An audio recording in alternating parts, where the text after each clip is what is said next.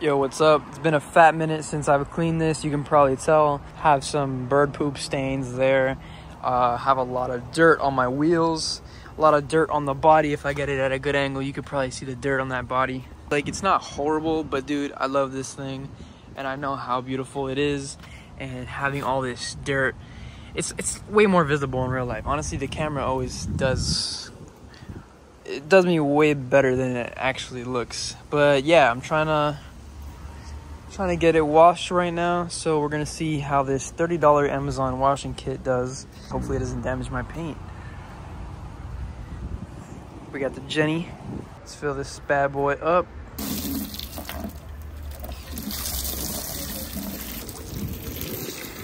Now we're gonna open this up. That lid right there, I think it's actually sealed. Hold on. Yeah, it was sealed, so let's just make sure this is the right one. It says citrus wash and gloss hypercar wash soap. Okay, yeah.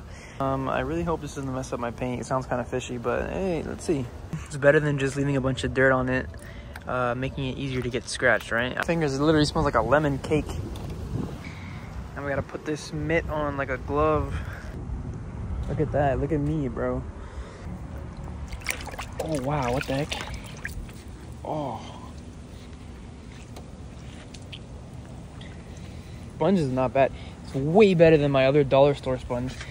I noticed that the gel is kind of like thick, like it has like a consistency. It's like a gel, like honestly, like it's pretty thick. I hope it doesn't leave any damage on my paint. Yo, why is there a bug tweaking out on my paint, bro? Ugh. Sorry, bro. Yeah, definitely the sponge is a lot better. Honestly, this is a lease, bro. So like my next car, I'm gonna definitely do more to it. Like if I am able to get like a M340 or an M3, something like that, G80, G82, I'm definitely gonna get it PPF'd.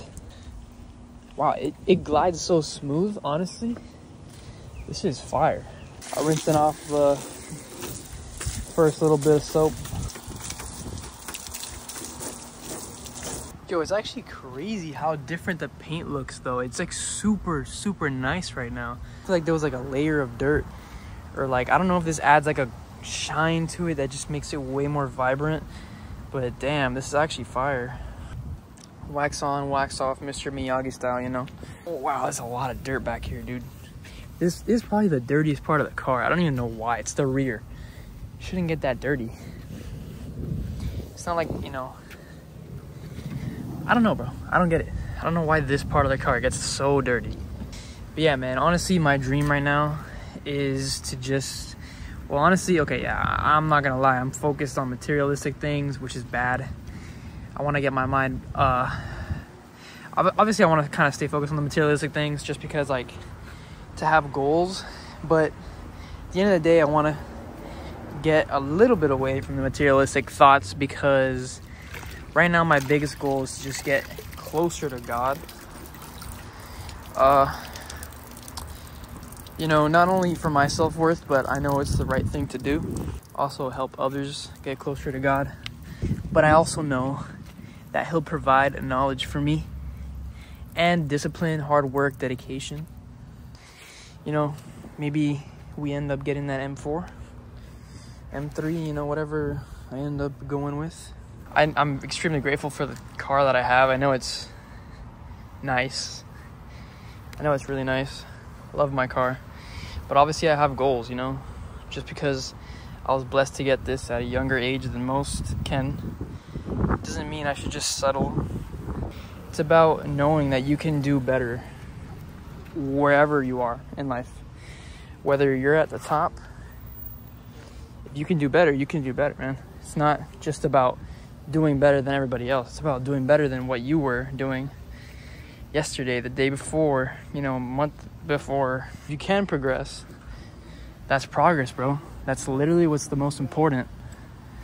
So yeah, man, just looking for slow and steady progress, you know, asking God for knowledge every single day, and also executing with, you know, actually meaning what I say in my prayers too. Just like, it's not just about like asking God, hey, you know, make me smarter or whatever. You know, God's not just gonna just install a bunch of knowledge in your head. Like, it's not just how it happens. You actually have to do the work and, you know, read or do your research, whatever that knowledge requires you to do to gain it, you know. Prayer is one part and seeking God is the other part. You know, you can't just ask and expect to receive all the time. You actually have to invest some time into finding God yourself. He'll give you wisdom, he'll give you strength, but not necessarily in the way that you might think. God doesn't just give you strength by just, you know, flipping a switch and giving you better genetics or better strength mentally or physically, by giving you hard life experiences that make you tougher and tougher over time. Right, so it's kind of a double whammy, because sometimes you might ask for strength and God might let something knock you down for a certain time, right? He might let Satan win a battle because he's smarter than him. He knows that you, as long as you have faith, you'll come out the other side stronger than when you entered. You end up getting the strength that you were asking for all along. You may not realize it, but that's what you needed to go through in order to gain this strength. The way that God supplies you with things in your life isn't the way that people traditionally thought that God worked. I mean, maybe it doesn't apply in all scenarios. You know, obviously if you pray for health and you're on your deathbed, you know, he's not going to kill you and bring you back to life. But, you know, for most things in life, God is not just going to give it to you in the snap of a fingers like a genie. He's more so going to give you opportunities to get what you're asking for. God will give you what you need, and he will bless you in his own timing. He doesn't need you need him. Real talk though, guys, what's up with the Koreans, man? Like, they're making good products. The only thing now, they're raising their prices because I feel like they know their worth, which is kind of unfortunate. I feel like they need a little bit more time until they raise their prices. For example, this car right here, I love this car. I feel like they could have charged, you know, maybe 45,000 for it, brand new, with like a small sports package. Not this package, maybe what I got it for was good. I got it for 40 grand flat, 41 I think. But I feel like maybe they should have waited another year or two to really get its brand's I guess respect up, because honestly, Genesis makes great vehicles, and you know, Hyundai and Kia reliability has gone up a lot in the last, I'd say, 10 years. Even in the last 5 years, I feel like, you know, you don't hear about all the issues that they've had anymore, really, like on the newer engines, like from the 2020, 2021s. My turbo is making some weird noises, but I don't think it's anything serious. I don't think there's any reliability issues. This happens to every single car. It literally just sounds like a boost leak. So I'm taking it for maintenance tomorrow, actually. So I guess I can't speak for everyone when I say this car is good, but I really do think this car is not problematic at all. Yeah, man, I have about a year left till I can really start thinking of switching up what I got, because I have about a year and a half left on my lease. Bro, I'm not lying. I think this is actually a great product. Like, honestly, the paint looks amazing. Well, car is washed. I'm not sure if I should dry it first and then clean my wheels, or should I clean my wheels and then dry the whole thing. The thing is, if I don't dry it all right now, I'm gonna get some water spots. So I think I'm gonna dry it and then I'm gonna clean my wheels, and then if I need to dry it again, I'll just dry it again. Bro, look at the difference in colors, bro. Dirty. Damn. All right, boys, now it's time to dry the whole entire car. Look how different the rims look, bro. Like, I don't know if you can really tell, but like, they're actually black now. Let's dry this bad boy. and we'll see how it turns out. Damn, guys, honestly, the car looks insane. I have not seen this reflection since probably when I first bought it. Look at that. Oh my gosh, look at that paint. Damn, bro, this car looks insane right now. I just put you guys on to the real 1x camera, because the thing is the 0.5x camera kind of messes up the quality. Paint, it actually looks like it just came off the dealer, right? Like, just came off the lot right now. Look at that shine.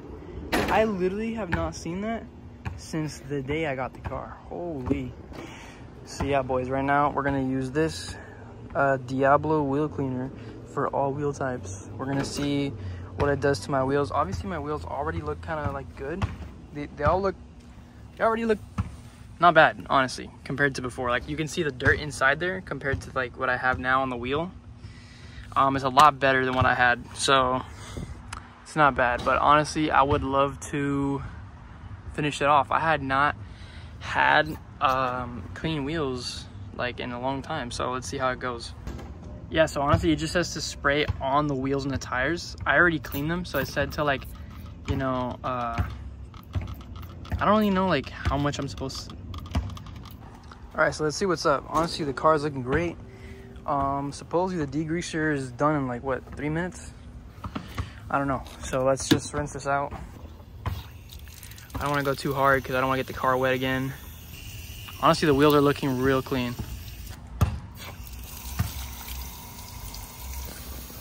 All four with a few sprays. I feel like this is a win, guys. I feel like this is a win. The car looks beautiful. Look at the tint. Damn, this is a 20, but it looks so dark. What? Miami skies, bro. Miami skies.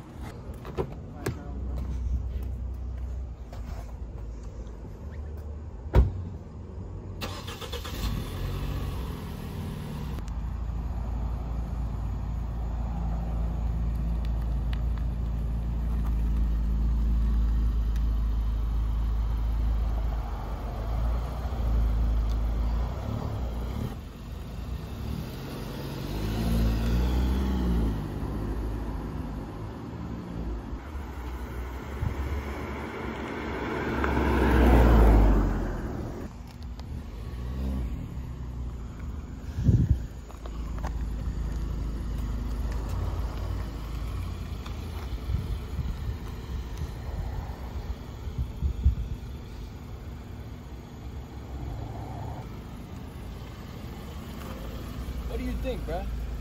Bro, I just looked back at that video that my brother just got, and damn, bro, it's looking clean. Honestly, for a brand new 0 miles, you can get one for 40K. Like, I don't know how you can complain about that. Like, okay, yeah, it's a 2.0, 255 horsepower, but it's faster than 255 horsepower. It's kind of like the 330i, where like, it's not, okay, it's not as fast as the 330i, but there's some cars that are 300 horsepower that are nowhere near as fast as this car. I'm not saying it's super fast, but you can have a lot of fun with it.